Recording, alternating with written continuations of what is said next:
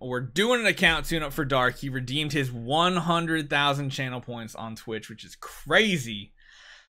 And he is on my server, server 47. Now, does that mean you were on our original server? I don't remember which server we were on, honestly. It's been so long since we had our merge. You were part of our server group of 10 servers, I'll say that much.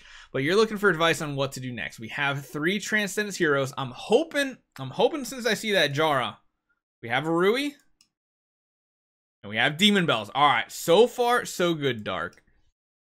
You started at the end of 18, started 19. Yeah, pretty much the same as me since we are in the same server cluster. But you do have 2 Transcendence Heroes, and you have the energy artifacts to go with it, which is perfect. Now, have you beaten Vanquisher? Is there actually a way to tell? Yeah, leaderboard. You haven't gone to Vanquisher 1.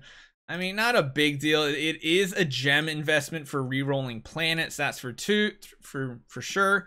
3 Transcendence.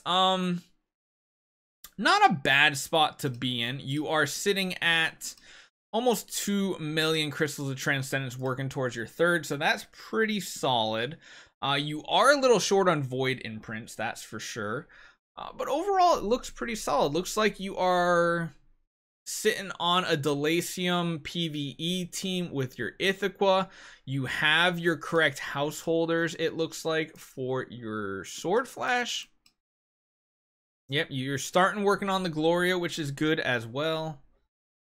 Yeah, I think he just needs to have more Stellar Shards, really, at this point than anything. He has the heroes he needs. Of course, still work on that Gloria. I think getting that Gloria to E5 is worthwhile on this account to get some progress.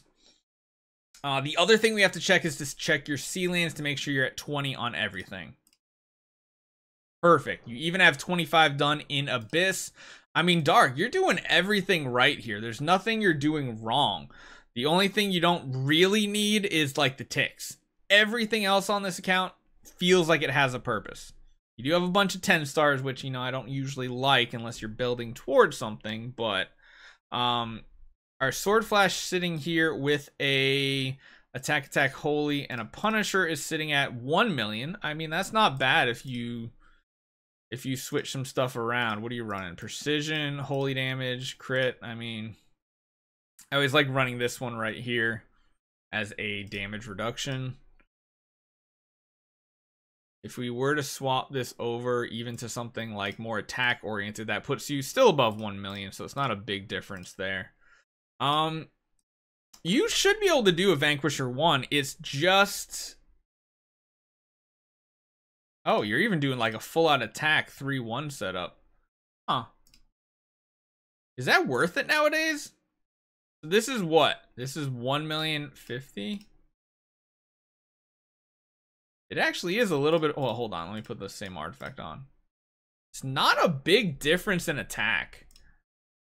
It is a slight difference, but you're getting so much more. You're getting crit damage. You're getting a lot more HP and attack. Maybe a difference of what? You're getting 8. What's the difference here now? It's barely a difference. I don't see a need for doing a 3-1, to be honest. Yeah, for Broken Spaces 8 and 9, you have the ticks, so you can keep the ticks for that. I've asked to fire like a week ago. Oh, that's pretty solid then. Let it till I have Jara. Didn't even use her. You'll need Jara for your Vanquisher push, but I would save up to like, I think you're at what, like 14? Save up to like 20 to 30,000 gems. Wait till we're kind of in a lull. Like a month like right now would be perfect to do the push when you don't need a lot of stuff to purchase.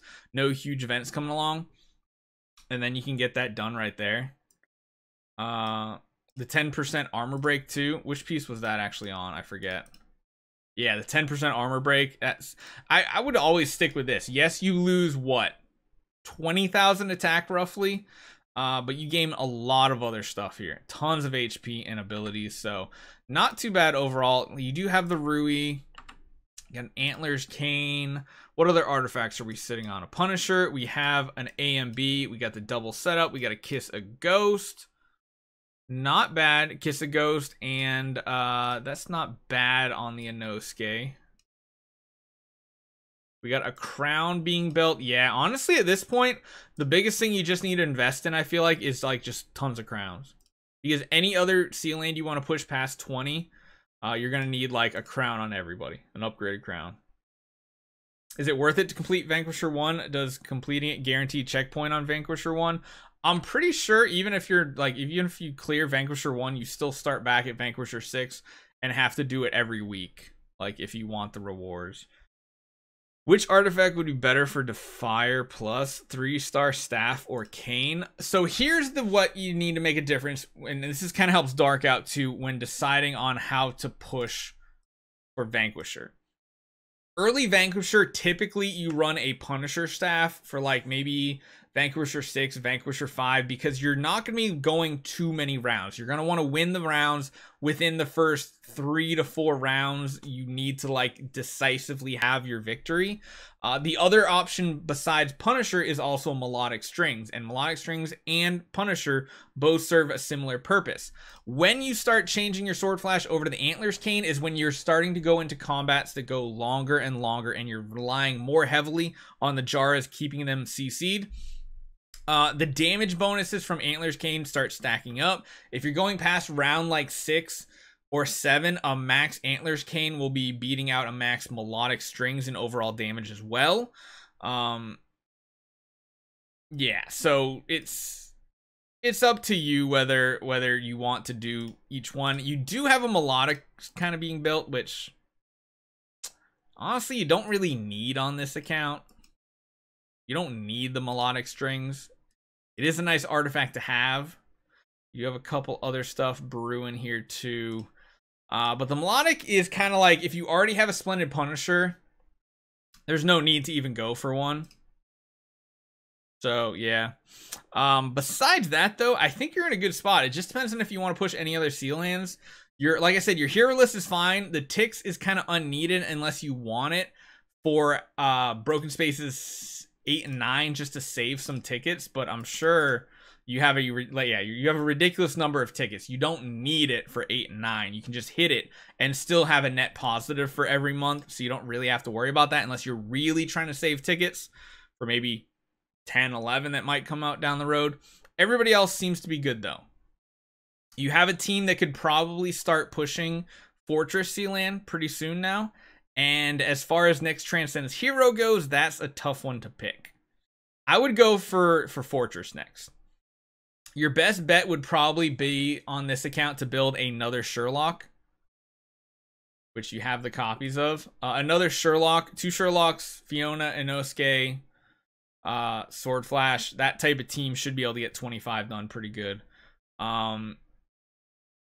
And yeah, if you don't really care about Vortex, you don't really need the jar. If you want to swap her to Vesa, that would probably be the next best hero to build on this account. Eos won't do much. A Lord of Fear Aspen and Asmodel, they won't do much. Vesa is just such a versatile hero, so I think that's a really good way to do. Do you think Queen and other supports can clear levels beyond ceiling 25? I haven't tried it yet. I haven't seen much either, so it's kind of hard to say, but Vesa would be a good substitute. You could always wait, though, because Vesa's not going to do much difference for you. The only thing swapping to Vesa's going to do is mean you can't really push Vanquisher because you need the Jara. So it's like a give or take, honestly. It's up to you. Everything else on this account looks perfectly fine.